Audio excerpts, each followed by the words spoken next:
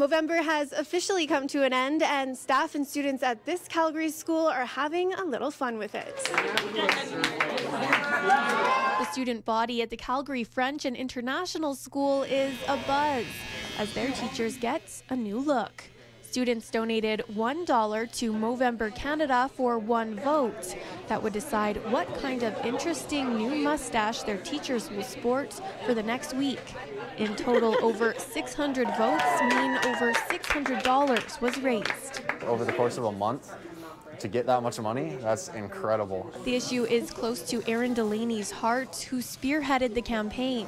My stepdad had prostate cancer. Luckily, he was able to recover. Movember Canada raises money for men's health and mental health initiatives, and people far and wide grow mustaches to raise awareness for the cause.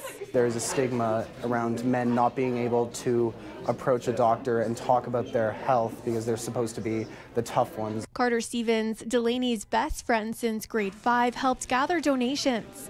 He's hopeful for an impact that continues past this campaign. If there's anything that really needs to happen, any changes that really need to be made, it needs to become a year-long thing. This physics teacher got the toothbrush mustache, thanks in part to these girls who voted for this exact one. Yeah. Also donning a new look, the school's principal of secondary.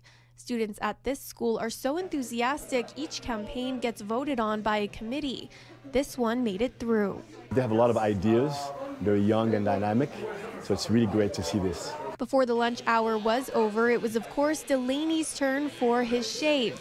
From goatees, the chevron, handlebars, and the toothbrush, some new mustache styles will now be livening up this school's hallways. In Calgary, Taylor Braat, City News.